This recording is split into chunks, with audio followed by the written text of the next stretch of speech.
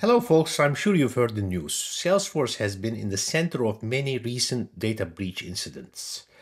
Salesforce customers have been impacted, and this is very concerning.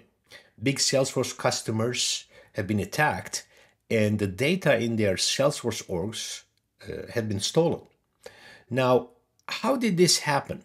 Apparently, a single hacker group is behind all these attacks, and they call these attacks vishing attacks, which is a kind of phishing attack that you know already from the information security world, organized over voice. So, in these incidents, what happens is the hacker contacts the IT support organization and they will convince them that an internal resource is trying to access the org and there's an urgent matter that requires their support. And they use a different version of the data loader tool. Data loader tool is a tool that helps you import and export data from your Salesforce org.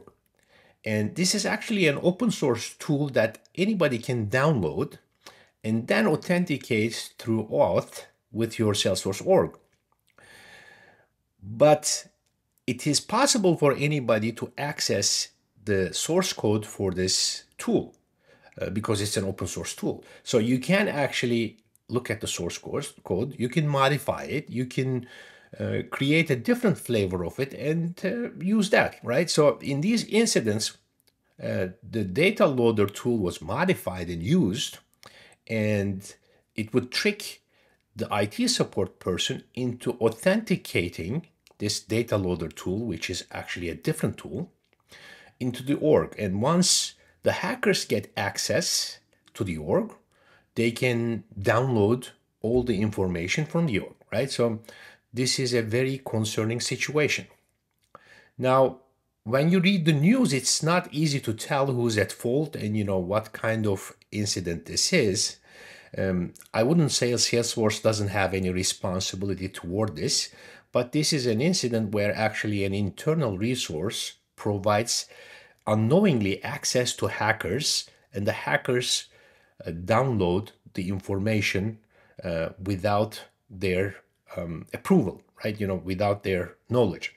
Now, on the other hand, obviously, if you think about it and kind of analyze the situation, you also think to yourself, what does Salesforce do to prevent these kinds of situations, right? When you use your mobile phone, let's say you're using your iOS phone, Apple phone, and you give access to Facebook for all of your photos, once in a while, iOS will come back and ask you, Facebook has access to all of your photos. Would you like to continue giving this access, or would you like to reconsider? There are some risks.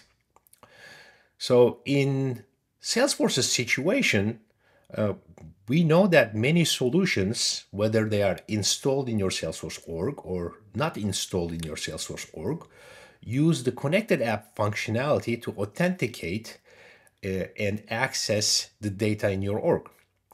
And these can be valid and open for a very long period of time. And I don't really remember a method or a way for Salesforce to kind of warn the admins whether they approve this access, whether they should be reconsidering or whether they should go through all of these to make sure that there is no risk related to giving that access. And Salesforce even has a Salesforce optimizer tool, a couple of different methods. They can actually warn admins of certain risks. And I don't remember seeing this as an item in those either, right? So while I don't think this is Salesforce's fault, I think Salesforce needs to implement measures to make sure that these risks are managed, mitigated, and there are kind of warning mechanisms when an access is provided like this. Maybe when an access is provided like this, kind of warn the admin through email or something like that. I don't really remember seeing something like that either. So I think these are very important points. And we are seeing the signs of those. Salesforce just recently made an announcement and said they are going to limit the connected app access going forward. So they are going to be, for example, decommissioning a certain authentication method using data loader. It is still going to be supported, but it's going to be limited to certain authentication methods. The device method will be decommissioned. And they also announced that the default connected app access is going to be restricted, and you would have to have a dedicated permission to be able to give the connection access for these kinds of tools going forward. So they are actually tightening access for these kinds of attacks, which is a very welcome announcement, by the way. So this is what I understand of this situation. I just wanted to share my thoughts on it. Just, know that I'm not really an expert in information security area. And please also note that with the developments in AI, the attacks, the variety of the attacks, the number of attacks have increased tremendously recently. Trying to access your data without your knowledge or without your approval got much easier. It's much faster and cheaper to try and organize attacks against your org.